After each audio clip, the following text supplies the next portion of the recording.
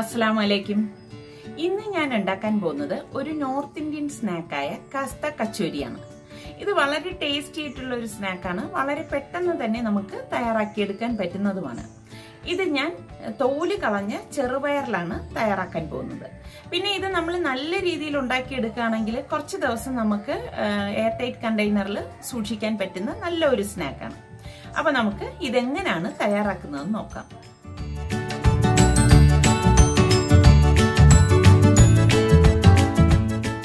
ഇതുണ്ടാക്കാൻ വേണ്ടിയിട്ട് ഞാനിവിടെ 1/2 കപ്പ് മൂങ് ദാൽ, അതായത് തോല് കളഞ്ഞ ചെറുപയർ പരിപ്പാണ്. അത് ഞാൻ 2 മണിക്കൂർ മുന്നേ വെള്ളത്തിലിട്ട് വെച്ചിരിക്കുന്നതാണ്. കണ്ടോ? ഇനി നമുക്കിത് ഡ്രെയിൻ ചെയ്ത് മാറ്റി വെക്കാം. മൂങ് ദാൽ എന്ന് പറയുമ്പോൾ ഇതാണ്, ഈ പരിപ്പാണ് കേട്ടോ. നന്നായിട്ട് വാഷ് ചെയ്തിട്ടാണ് ഞാനിത് 2 മണിക്കൂർ കുതിർത്തത്. ഞാനിത് 1/2 കപ്പാണ് എടുത്തത്. ഇനി ഇത് മാറ്റി വെക്കാം. ഇതിന്റെ കവറിങ്ങിന് വേണ്ടിയിട്ടുള്ള മാവ് തയ്യാറാക്കാൻ വേണ്ടിയിട്ട് ഞാനിവിടെ 250 ml 2 കപ്പ് മൈദ മാവ് ഇട്ട് കൊടുക്കുകയാണ്.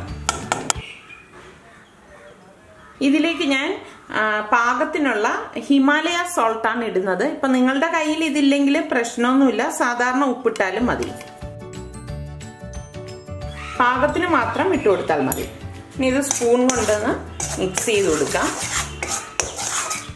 ഇനി ഇതിലേക്ക് നെയ്യാണ് ചേർക്കുന്നത്. ഞാനിവിടെ ഒരു 3 ടേബിൾ സ്പൂൺ നെയ്യ് ചെറുതായിട്ട് ചൂടാക്കിയതാണ്. ചെറുതായിട്ട് ചൂടാക്കിയ നെയ്യ് ഇതിലേക്ക് ഇട്ടിട്ട് കൈകൊണ്ടൊന്ന് മിക്സ് ചെയ്ത് കൊടുക്കാം. ഓയിൽ ഉപയോഗിക്കണ്ട കേട്ടോ, നെയ്യാണ് ഇതിന് ഏറ്റവും നല്ലത്. നമ്മൾ പുട്ടിനൊക്കെ നനയ്ക്കത്തില്ലേ, അതുപോലെ നന്നായിട്ടൊന്ന് മിക്സ് ചെയ്ത് കൊടുക്കണം. എല്ലായിടത്തും നന്നായിട്ട് വരത്തക്ക രീതിയിൽ ഇത് നമുക്ക് മിക്സ് ചെയ്ത് കൊടുക്കാം. ഇനി ഇത് കുഴച്ചെടുക്കാൻ വേണ്ടി ഞാനിവിടെ 1 കപ്പ് വെള്ളം, അതായത് 250 ml കപ്പിലാണ് ഞാൻ എടുത്തിരിക്കുന്നത്. പക്ഷെ ഈ 1 കപ്പ് നമ്മൾ ഇതിലേക്ക് ചേർക്കത്തില്ല. കുറച്ച് വെള്ളം ഒഴിച്ച് ഇതൊന്ന് ചപ്പാത്തി മാവിന്റെ പരുവത്തിൽ കുഴച്ചെടുക്കും. അപ്പൊ നമ്മൾ ആദ്യം തന്നെ ഫുൾ വെള്ളം ഒഴിക്കരുത്. ഇതുപോലെ കുറച്ച് വെള്ളം ഇതിലേക്ക് ഒഴിച്ച് വേണം ഇത് കുഴച്ചെടുക്കേണ്ടത്.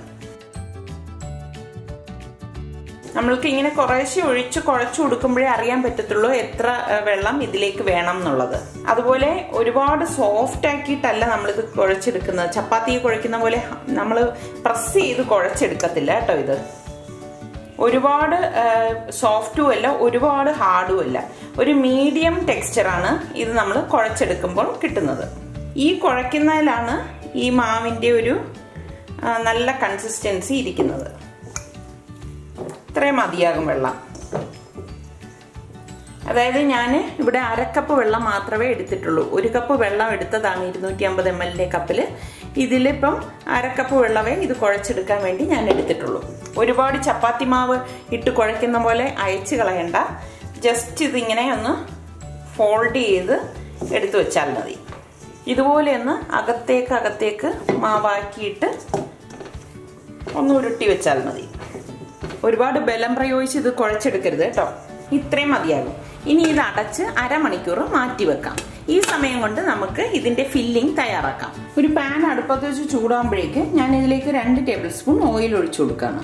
ഞാനിവിടെ ഒരു കാസ്റ്റ് അയണിന്റെ പാനാണ് എടുത്തിരിക്കുന്നത്. ഇതിലേക്ക് ഇനി 1/4 ടീസ്പൂൺ ചെറിയ ജീരകം ഇട്ട് കൊടുക്കാം. ക്യുമിൻ സീഡാണ്. ഇനി ഫ്ലെയിം ഒന്ന് നന്നായിട്ട് കുറച്ചു കൊടുക്കണം. കുറച്ചു കൊടുത്ത ശേഷം ഇതിലേക്ക് 1/2 ടീസ്പൂൺ മല്ലിപ്പൊടിയും 1 ടീസ്പൂൺ കാശ്മീരി റെഡ് ചില്ലി പൗഡറാണ് ഞാനിവിടെ എടുത്തിരിക്കുന്നത്. അതും 1/4 ടീസ്പൂൺ മഞ്ഞൾപ്പൊടിയും 1/4 ടീസ്പൂൺ പെരിഞ്ജീരകപ്പൊടിയും, അതായത് പെരിഞ്ജീരകം വറുത്ത് പൊടിച്ച പൊടിയാണിത്, ഫെനൽ സീഡിന്റെ. 1/4 ടീസ്പൂൺ ഗരം മസാലയും 1/4 ടീസ്പൂൺ ജിഞ്ചർ പൗഡർ.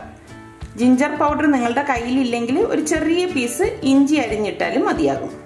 ഇത്രയും മതിയാകും. കുറച്ച് കായപ്പൊടിയും കൂടി ഇട്ട് കൊടുക്കാം. കായപ്പൊടി 1/4 ടീസ്പൂണിന്റെ താഴെ മതി. ഇനി ഇതെല്ലാം കൂട്ടിയിട്ടൊന്ന് ഇളക്കി കൊടുക്കാം. പൊടികൾ കരിഞ്ഞു പോകാതിരിക്കാനാണ് നമ്മൾ ഫ്ലെയിം ഇപ്പോൾ കുറച്ച് വെച്ചത്. ഇത്രയും മതിയാകും. ഇനി നമ്മൾക്ക് ഈ ഡ്രെയിൻ ചെയ്ത് വെച്ചിരിക്കുന്ന പരിപ്പ് ഇതിലേക്ക് ഇട്ടിട്ട് ഇളക്കി കൊടുക്കാം. മൂങ് ദാലാണ് കേട്ടോ, അതായത് തോല് കളഞ്ഞ ചെറുപയർ പരിപ്പാണിത്.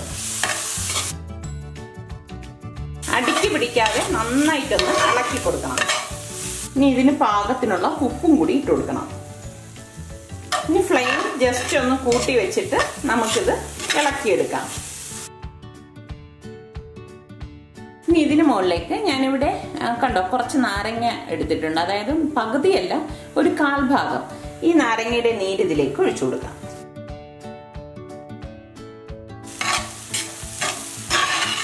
എല്ലാം നന്നായിട്ടൊന്ന് ഇളക്കി കൊടുക്കണം.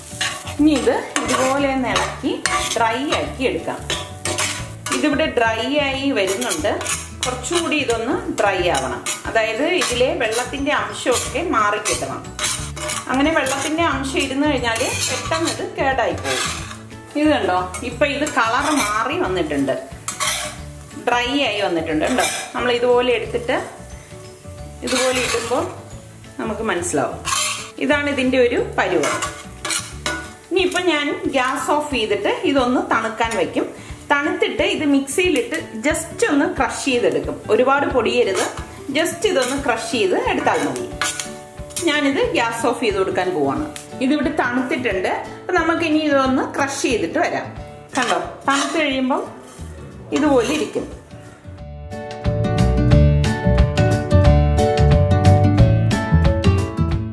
കണ്ടോ, ഇതുപോലെ വേണം എടുക്കേണ്ടത്. ഇനി നമുക്ക് ഇതെങ്ങനെയാണ് തയ്യാറാക്കുന്നതെന്ന് നോക്കാം. ഇതിപ്പോ ഇവിടെ ഒരു 1/2 മണിക്കൂർ ആയിട്ടുണ്ട്. കണ്ടോ, ഈ മാവിനെ ഇനി ചെറിയ ചെറിയ ഉരുളയാക്കി മാറ്റി വെക്കാം. ഒരു നാരങ്ങയുടെ വലിപ്പത്തിലുള്ള ഉരുളയാക്കിയാൽ മതി. എനിക്ക് ഈ ഒരു സൈസിൽ 8 ഉരുള കിട്ടിയിട്ടുണ്ട്. ഇപ്പൊ നമുക്ക് ഫില്ല് ചെയ്യേണ്ട കൂട്ടും ഇവിടെ തയ്യാറായിട്ടുണ്ട്. നമുക്ക് കൈ കൊണ്ട് ഇതൊന്ന് ഉരുട്ടിയെടുക്കാം. ഉരുട്ടിയിട്ട് കൈവെള്ളയിൽ വെച്ച് തന്നെ ഒന്ന് പരത്തിയെടുക്കണം. ഇതുപോലെ ആക്കിയിട്ട് ഒന്ന് പരത്തി കൊടുക്കാം. പിന്നെ പ്രത്യേകം നമ്മളൊരു കാര്യം ശ്രദ്ധിക്കണം, നമ്മളിത് ഉരുട്ടിയിട്ട് പരത്തിയെടുക്കുമ്പോൾ എല്ലാ ഭാഗവും ഒരുപോലെ ആവണം. ഇതിപ്പം ഇവിടെ ഞാൻ ഇങ്ങനെ പരത്തി എടുത്തിട്ടുണ്ട്. ഇനി ഇതിന്റെ സെന്ററിലേക്ക് ഫില്ലിംഗ് വെച്ചു കൊടുക്കാം. ഞാനിവിടെ 1 സ്പൂൺ ഫില്ലിങ് ഇതിന്റെ സെന്ററിലേക്ക് വെച്ചു കൊടുക്കാം. വെച്ച ശേഷം ഇതൊന്ന് കവർ ചെയ്ത് കൊടുക്കണം. ഫില്ലിങ് പുറത്ത് വരാത്ത രീതിയിൽ വേണം നമ്മളിത് കവർ ചെയ്തെടുക്കേണ്ടത്. അതുപോലെ നമ്മൾ ഫില്ലിങ് വെച്ചിട്ട് ഇതുപോലെ എടുക്കുമ്പോൾ ഒട്ടും പൊട്ടിപ്പോരുത് കേട്ടോ. അങ്ങനെ പൊട്ടിപ്പോയി കഴിഞ്ഞാൽ പിന്നെ നമ്മളിത് എണ്ണയിലേക്ക് ഇടുമ്പോൾ ശരിയാകത്തില്ല.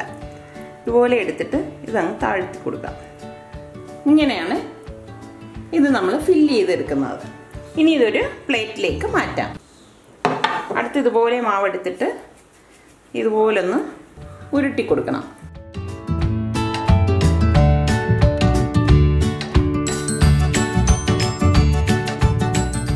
അപ്പം ഇതെല്ലാം ഞാനിവിടെ ഫില്ലിംഗ് വെച്ച് ഉരുട്ടി വെച്ചിരിക്കുകയാണ്. ഇനി നമുക്കിത് പരത്തിയെടുക്കാം. ഇതുപോലെ വെച്ചിട്ട് നമുക്ക് ഇത് കൈ കൊണ്ട് ഒന്ന് അമർത്തിയെടുക്കാം. കൈ കൊണ്ട് വേണമെങ്കിൽ നമുക്ക് ഇതുപോലെ ഒന്ന് അമർത്തിയെടുത്താൽ മതി. അതല്ല, നമുക്ക് കൈ കൊണ്ട് ഇതുപോലെ അമർത്തിയെടുക്കാൻ ബുദ്ധിമുട്ടാണെങ്കിൽ റോളർ പിന്ന് ഉപയോഗിക്കാം. ഇതിങ്ങനെ പരത്തുമ്പോൾ ശ്രദ്ധിക്കേണ്ടത് ഒരുപാട് തിന്നും ആകരുത്, ഒരുപാട് കട്ടിയാകരുത്. ഇങ്ങനെ എടുത്താൽ മതി.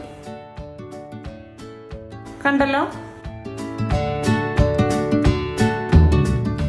കണ്ടോ, ഈ ഒരു രീതിയിൽ പരത്തിയെടുത്താൽ മതി. ഇതിനി ഒരു പ്ലേറ്റിലേക്ക് മാറ്റാം. എല്ലാം ഞാനിവിടെ പരത്തിയെടുത്ത് വെച്ചിരിക്കുകയാണ്. ഇനി നമുക്കിത് ഫ്രൈ ചെയ്തെടുക്കാം. ഇത് ഫ്രൈ ചെയ്തെടുക്കാൻ വേണ്ടി ഞാനിവിടെ ഒരു പാൻ വെച്ചിട്ടുണ്ട്. ഇതിലേക്ക് ആവശ്യത്തിനുള്ള ഓയിൽ ഒഴിച്ചു കൊടുക്കാം. പിന്നെ ഒരു കാര്യം, ഇത് ഫ്രൈ ചെയ്തെടുക്കുമ്പോൾ നമ്മൾ ഒരു കാര്യം പ്രത്യേകം ശ്രദ്ധിക്കണം. ഇത് ഹൈ ചൂടിൽ, അതായത് ഓയിൽ നല്ല ചൂടായിട്ട് നമ്മൾ ഇതിലേക്ക് ഇടരുത്. ഒരു മീഡിയം ചൂടിലിരിക്കുമ്പോൾ മാത്രമേ നമ്മൾ ഈ പരത്തി വെച്ചിരിക്കുന്ന മാവ് ഇതിലേക്ക് ഫ്രൈ ചെയ്യാനായിട്ട് ഇടാവൂ. പിന്നെ ഏകദേശം ഒരു 10-12 മിനിറ്റ് വരും നമുക്കിത് ഫ്രൈ ആയി വരാനായിട്ട്. അതായത് ഫ്ലെയിം കുറച്ചിട്ടിട്ടാണ് നമ്മളിത് ഫ്രൈ ചെയ്തെടുക്കുന്നത്. ആ കാര്യം ഒന്ന് നോട്ട് ചെയ്തേക്കണം കേട്ടോ. ഇതിവിടെ ഒരു മീഡിയം ചൂടായിട്ടുണ്ട്. ഇനി പരത്തി വെച്ചിരിക്കുന്ന മാവ് നമുക്ക് ഇതിലേക്ക് ഇട്ട് കൊടുക്കാം. സ്പൂൺ കൊണ്ട് ഇത് കുത്തൊന്നും ചെയ്യരുത് കേട്ടോ.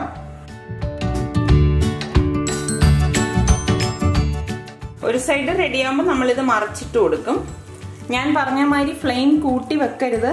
ഇതൊരു 10-12 മിനിറ്റ് എന്തായാലും എടുക്കും ഫ്രൈ ആയി കിട്ടാനായിട്ട്. ഈ 10-12 മിനിറ്റ് കൊണ്ടാണ് നമ്മളിത് തിരിച്ചും മറിച്ചും ഇട്ട് ഇത് ഫ്രൈ ചെയ്തെടുക്കുന്നത്. ഇനി ഇതൊന്ന് മറിച്ചിട്ട് കൊടുക്കാം.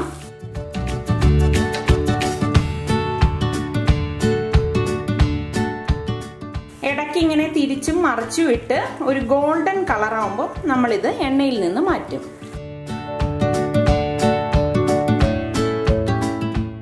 നിങ്ങൾ പെട്ടെന്ന് റെഡിയാക്കാമെന്ന് കരുതിയിട്ട് ഫ്ലെയിം കൂട്ടി വെച്ച് ഇത് ഫ്രൈ ചെയ്തെടുക്കുകയും ചെയ്യരുത് കേട്ടോ. അങ്ങനെ ഫ്രൈ ചെയ്തെടുത്താൽ ഇത് ശരിയാകത്തില്ല. അപ്പം അതുകൊണ്ടാണ് ഞാനിത് എടുത്തെടുത്ത് ഈ കാര്യങ്ങൾ പറയുന്നത്. കണ്ടോ, ഇതിവിടെ പൊങ്ങി വരുന്നത്. വീണ്ടും നമുക്കിത് മറിച്ചിട്ട് കൊടുക്കാം. ഇതുപോലെ ഇടയ്ക്കിടയ്ക്ക് നമ്മൾ തിരിച്ചും മറിച്ചും ഇട്ട് കൊടുക്കണം കേട്ടോ. ഇതിവിടെ റെഡി ആയിട്ടുണ്ട്. ഇനി നമുക്കിത് എണ്ണയിൽ നിന്ന് മാറ്റാം.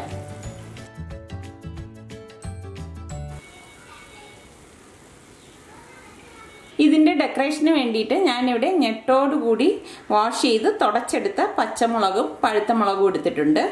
ഇത് ഈ എണ്ണയിലേക്ക് ഇട്ടിട്ട് ജസ്റ്റ് ഒന്ന് ഫ്രൈ ചെയ്തെടുക്കാം.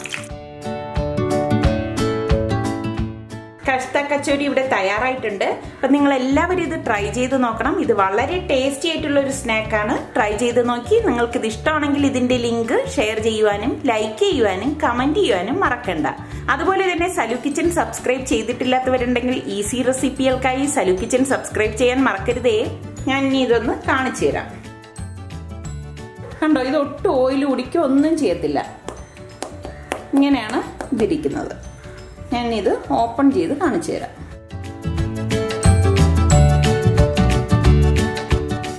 കണ്ടോ, ഇതുപോലെയാണ് ഇതിന്റെ ഉൾഭാഗം ഇരിക്കുന്നത്. ഞാൻ ഇതൊന്ന് ടേസ്റ്റ് ചെയ്തിട്ട് പറഞ്ഞുതരാം.